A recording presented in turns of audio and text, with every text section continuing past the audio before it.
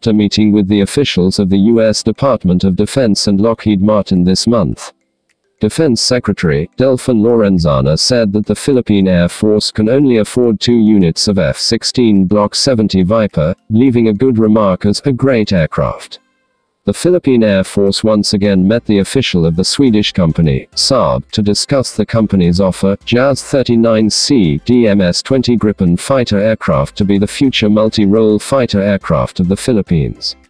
MaxDefense Philippines said that after the replacement of the Philippine Air Force Technical Working Group officials handling the multi-role fighter acquisition project, the TWG replaced the F-16 Block 70 Viper to favor the Swedish-made Saab JAS-39 D Gripen.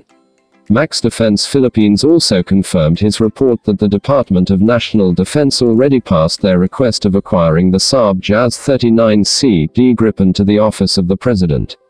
The Philippine Air Force planned of acquiring 12 units of multi-role fighter aircraft, while the Department of National Defense, Secretary Delfin Lorenzana said that they can only afford 6 units of Saab JAS-39 DMS-20 Gripen.